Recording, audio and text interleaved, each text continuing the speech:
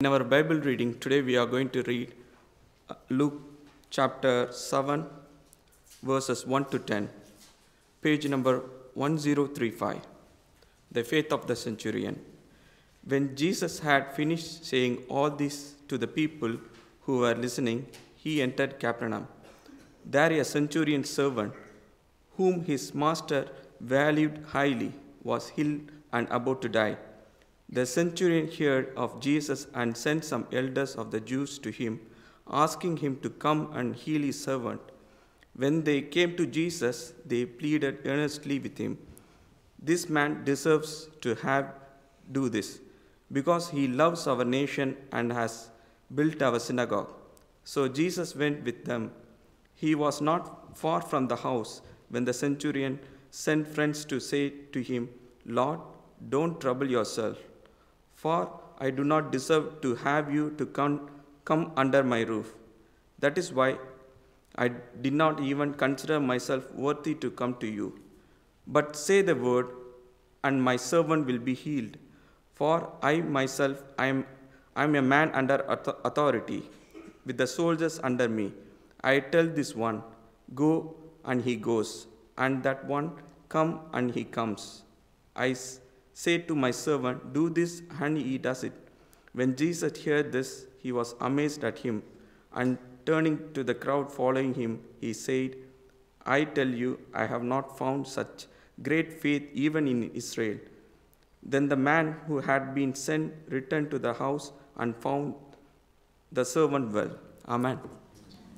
Well, I want to start this morning by talking about John Wesley, at least a bit about his upbringing. Of course, his father was Samuel Wesley, very strict man.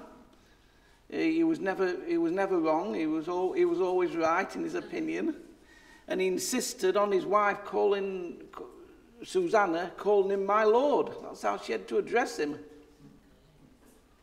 And he was very much what was considered high church in those days, very high church. And he brought his sons up to be the same. Because there were 3 sons, there was actually another son called Samuel who went on to be a school teacher. Now, the belief of high church people at the time was salvation was something that had to be worked at, it had to be earned, it was a life of austere living. And Samuel, to be fair, he wasn't a hypocrite in that way. He lived up to that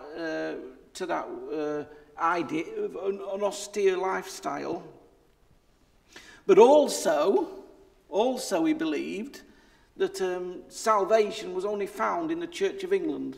That was his thinking, and that's what he taught. And he was anybody that wasn't in that was another denomination. Well, he would have nothing to do with them at all. And that was a common thinking, that the high church thinking at the time was common across this country. And its influence spread to the great institutions like Oxford University. When John and Charles went, you had to be in the Church of England to get there. If you were of another denomination, you just wouldn't be allowed in. Even after their conversion, the Wesleys and Whitfield as well still held to that idea for a while.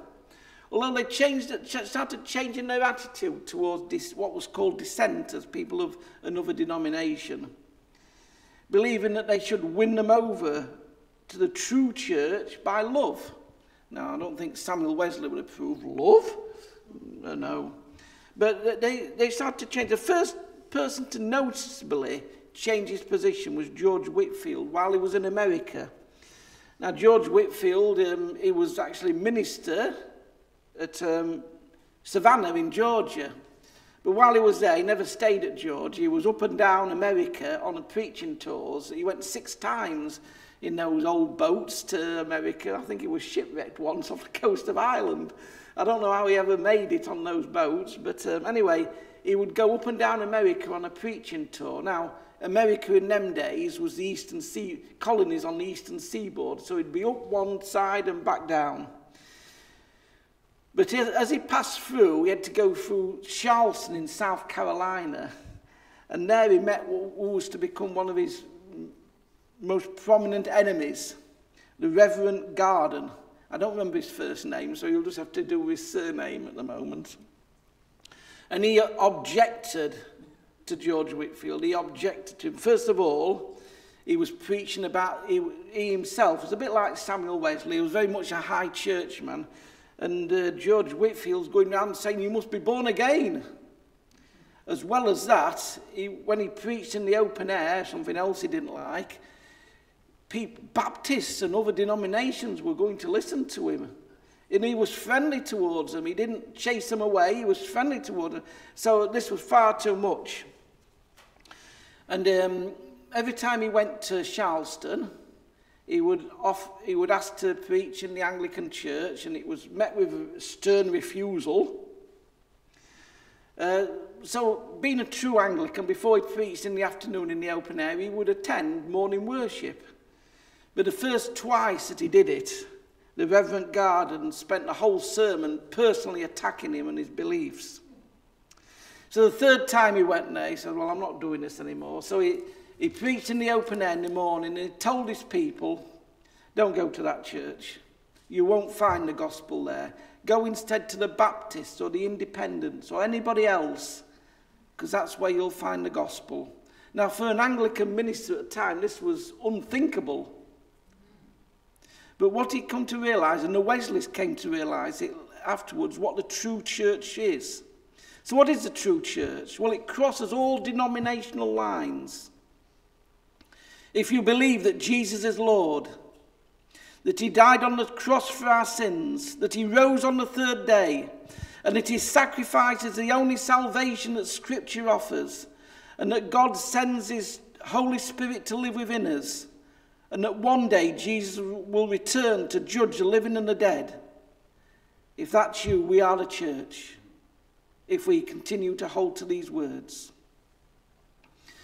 At the time of Jesus, the attitude that many Jews had towards Gentiles was in many ways similar to the attitude that Samuel Wesley had towards those that were not in the Anglican church. If you wonder about Gentiles, I mean, most of you probably know what Gentile is, non-Jewish people. Probably people like us, we would be considered Gentiles. But to many Jews at the time, Gentiles were outside of God's love. They were sinners, unclean, as bad as tax collectors. Yes, there were one or two that they would tolerate, that looked to the God of the Bible, that were referred to as God-fearers. But even these people, God-fearers, when they went to the temple to worship at Jerusalem, they would only be allowed in the outer courts, the far outer courts. The inner courts were for Jewish men only. Now, it is true that the Jews were God's chosen people, and that salvation came from the line of David. But God's salvation was not meant to stay forever with the Jews only. God is the God of all people.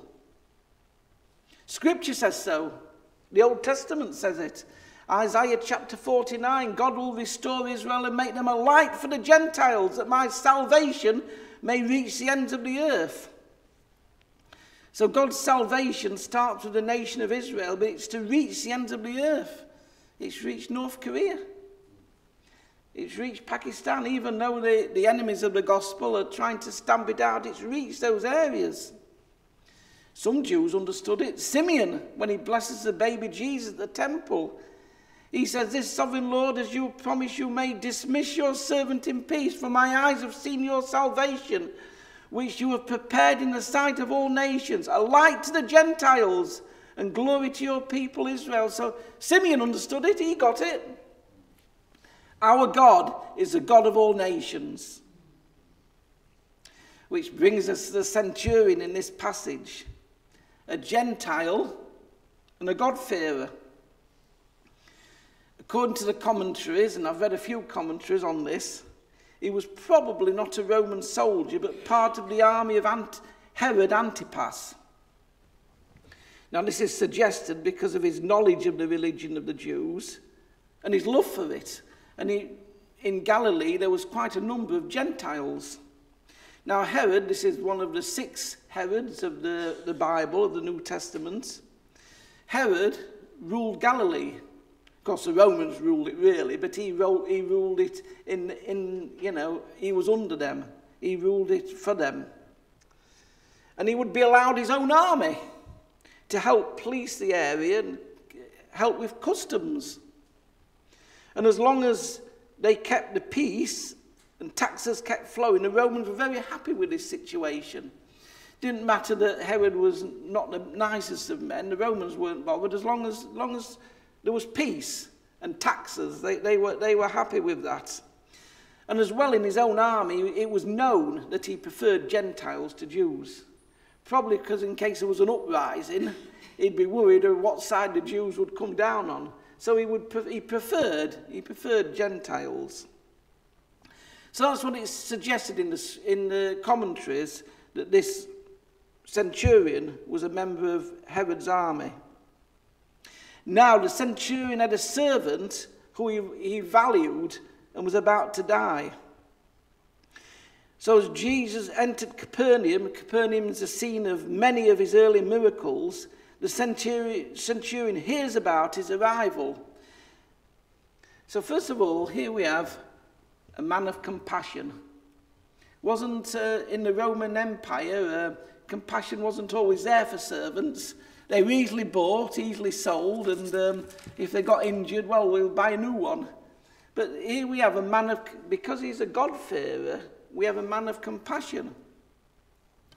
And because of that, the centurion sent some of the Jewish elders to ask Jesus to come and heal him. Now, notice the difference between the Jewish elders there and those in Jerusalem. Those in Jerusalem couldn't wait to find the basis of a charge to have him killed. But here in Capernaum, the scene of all his early miracles, they revere Jesus. It seems they hold him in esteem. And do you notice the difference between what the elders say about the centurion and how the centurion sees himself? Yes, this man has asked these elders to help him, to beg his help, but they say this man deserves to have you do this. He loves our nation, has built our synagogue. Now these are worthy things, and to build a synagogue won't be cheap. So he must have been a man with some means, but he was prepared to use it for God's glory. There's a challenge for us, isn't it? Do we use what we have for God's glory? It's a challenge to take home, isn't it? Yeah. Or would we rather keep it ourselves? I wonder. But look what the man says about himself. When Jesus was near the house, he sent some friends to say to Jesus, "Lord, don't trouble yourself. I don't deserve to have you under my roof." He knows he's not worthy. He's a man under authority, with authority, with soldiers under his command, people, soldiers and servants he gives command to. And they do what he tells them, but he says, "Lord, not me. Lord, don't trouble you. Just say the word, and my servant will be healed." This man, who is a person with authority, calls Jesus Lord. And he realizes he is unworthy to have Jesus under his roof. A large part of this, of course, is the fact he knows he's a Gentile. He knows what that means. He knows his own disadvantage, his own inadequacy. But he knows, thirdly, that Jesus can heal his servant, even from a distance, with just a word. And he says Jesus was amazed at him. He says, "I've never found such faith, even in Israel." And that's a dramatic thing, really, for Jesus to say, that this Gentile has shown greater faith in Jesus than all the Jews he's come across. Jesus often talks about faith, doesn't he?